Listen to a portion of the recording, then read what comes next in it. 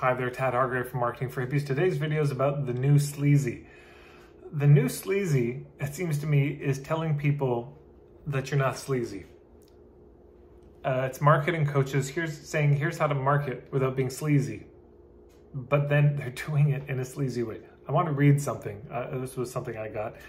I won't say who it's from. It doesn't matter. But here's how it reads. Here's exactly, here's exactly how to get this sales marketing result, which I think I've changed because I didn't want to name them. But here's how to get clients to buy without being salesy or sleazy.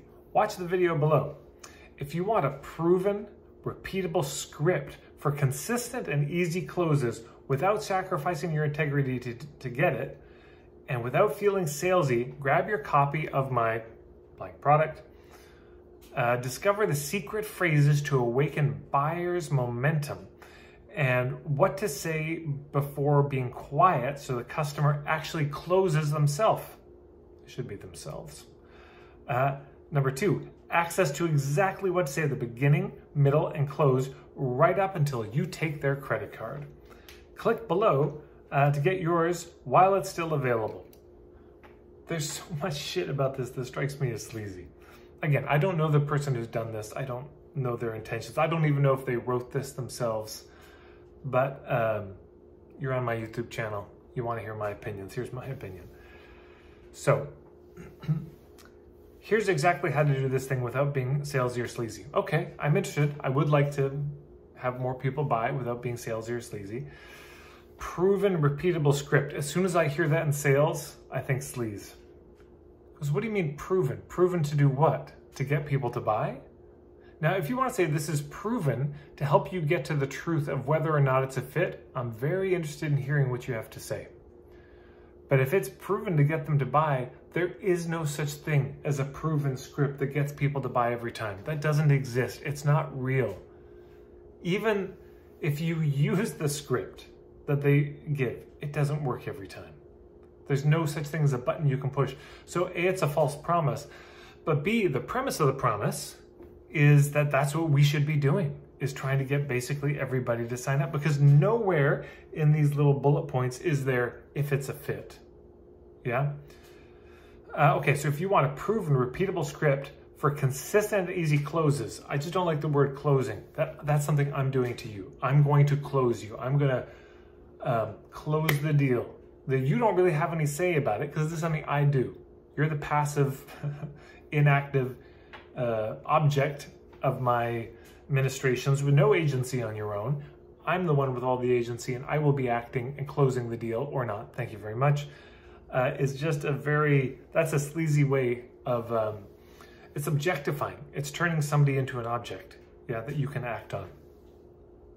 Right, how to do all of that without sacrificing your integrity? Really? Go on.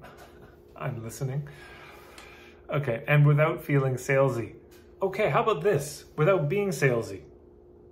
Do it without feeling salesy? Well, I suppose if you do enough brainwashing and take some Novocaine for your soul, you won't feel salesy. But the issue is not that you feel salesy or don't.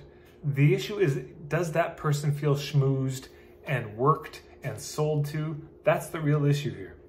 Discover the secret phrases. Fucking hell. Secret, really? Are they so top secret? Nobody's heard of these things before. It's going to blow my mind. Words that I've never even read before. Put together in some order that nobody's ever imagined. To awaken buyers' momentum. How the fuck do I know this person's a buyer yet? How do I know they actually want to buy? How do I know it's a fit? Built into these headings are the assumption that they are already a buyer, or they should be. And that the only problem is we haven't woken up the momentum inside of them. Momentum towards what? Towards the truth of figuring out if it's fit? No, towards them buying. And what to say before being quiet so the client actually closes themselves. Again. Okay.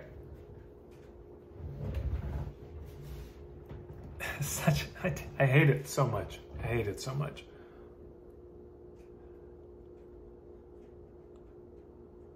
I suppose it could be themselves. That's singular. Anyways, be quiet so that what? How about be quiet so they can actually decide if it's a fit?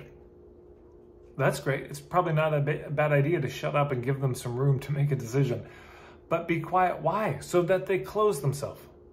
Selves? Please put in the comments below which that is. But so they do it. Do what? Close.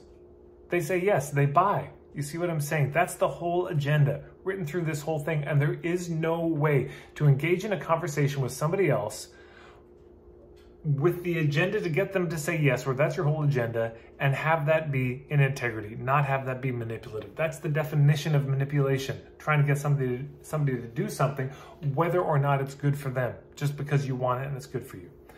Okay, access to exactly what to say in the beginning, middle, and close. I'm not against that.